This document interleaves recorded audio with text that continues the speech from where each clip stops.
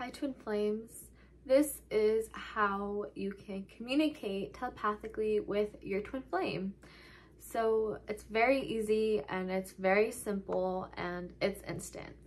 So you and your twin flame are one, which means you're always connected to each other at all times. And the one place that you are always connected to them and that you can always feel them is in your heart space. And if you were to just close your eyes right now and to connect with your heart, you would instantly be able to feel the presence of your twin flame there. It'll feel like a warm, fuzzy feeling in your heart.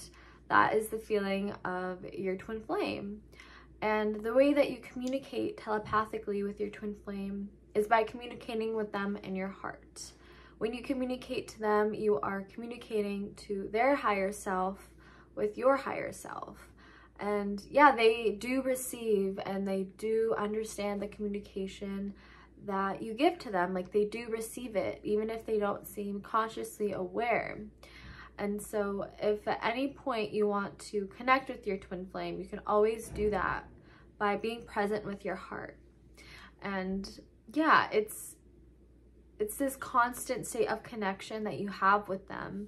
And you can also receive telepathic communication with your twin flame through music. You may be receiving messages through songs or seeing their name in places, or you might even like get kind of like communication in your mind, like hearing someone kind of saying something to you. And that is the case with twin flames as well, because you share like the same core, like you share the same space as one. You share like the same divine mind and the same divine heart. So I invite you to create a space for yourself to be present with your heart and to connect with your twin flame, and let me know what your experiences are in the comments, or if you have any questions or if anything comes up for you there where you feel like you can't connect with them. And yeah, thanks so much for watching. I hope that this video is helpful.